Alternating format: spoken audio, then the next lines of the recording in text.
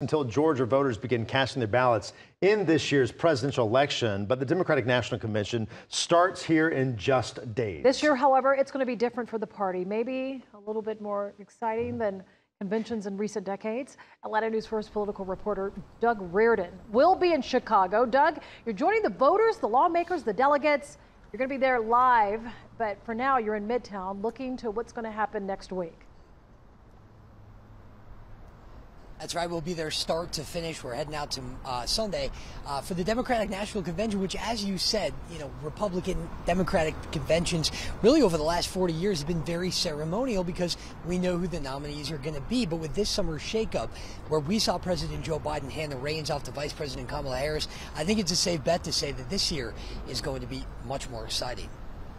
Even in light of a summer shakeup that saw incumbent President Joe Biden abandon his re-election bid, things at the Democratic National Convention should be very much business as usual with a few quirks. The candidate who won the primaries is not going to be the nominee. That is different. Besides that, Kennesaw State University political scientist Dr. Ben Taylor says there's another reason this DNC will be in a segment of history unto itself. Vice President Kamala Harris is a historic candidate in that she is the first black woman to be the nominee for a major political party. Harris has been able to energize a stagnant Democratic base that lost a lot of enthusiasm after Biden's poor performance at the debate here in Atlanta.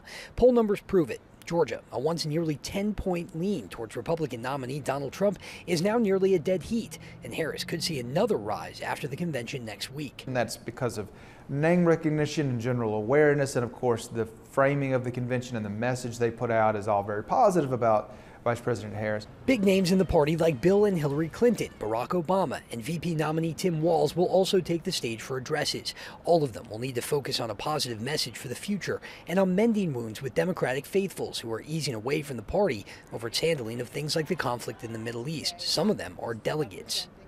There's some willingness for those upset voters and the sort of the Palestinian advocates to sort of say, hey, we need to have a larger conversation.